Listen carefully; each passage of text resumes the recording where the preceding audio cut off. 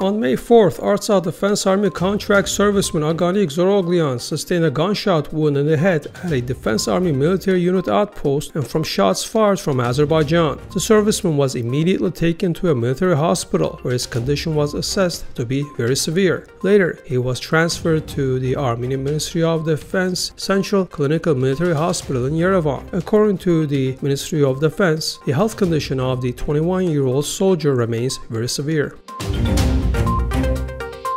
Armenian Prime Minister Nikol Pashinyan on Monday sent a message of condolences to Russian President Vladimir Putin in connection with the fire that broke out at a Moscow international airport and which claimed numerous lives. According to the Armenian embassy in Russia, there were no Armenians on board the burning plane that was conducting the Moscow-Murmansk flight. The airplane landed on Sunday evening. There were 72 passengers and 6 crew members on board the aircraft.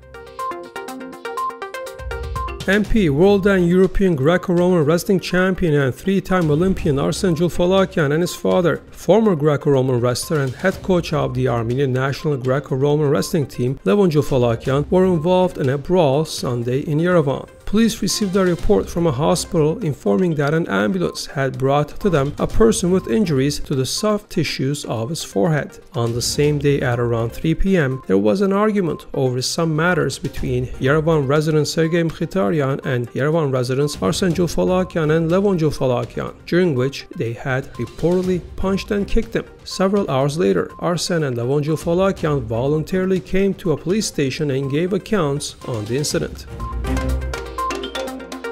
Spica Company founding director David Khazaryan, who is charged with non-payment of large amount of taxes, has been released from custody. The State Revenue Committee of Armenia issued a statement noting that there are no grounds for keeping Khazaryan under custody now. Khazaryan also paid 1 billion drams to the United account. On April the 8th, the capital city Yerevan Court of General Jurisdiction granted the State Revenue Committee's petition and ruled that David Khazaryan be remanded in custody for 2 months. Spica has not reportedly paid over 7 billion drams in customs duties and taxes to the state budget.